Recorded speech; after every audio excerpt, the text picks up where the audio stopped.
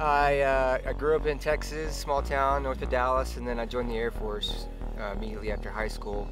Tried out for this team called Pararescue. It's the most elite combat search and rescue team in the world. I did that for about 12 years. For one, it taught me that you can do anything you put your mind to, and that taught me to push myself past my limits of belief and actually apply that and do it and overcome. After about 12 years, I got out on a medical retirement because I was in a couple helicopter accidents. I broke both of my legs, compressed my spine, I fell 60 feet from a helicopter. I was really determined to heal myself from my injuries. So through my studies of metaphysics and biophysics, I started to learn that you can heal yourself. The body has this unimaginable intelligence inside it to heal itself if you have the proper elements. There's 5 elements that you need: quality air, quality water, quality food, light from the sun. The 5th one is the quality magnetism from the earth.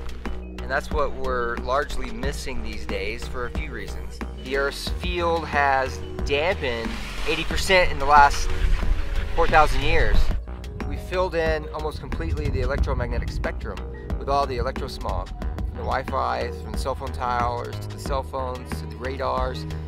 All this pollution is preventing you from receiving an adequate amount of 5th element of health. I learned that the pyramids actually harness that 5th element. They create a charged environment, so they optimize your ability to heal, your natural ability to heal yourself.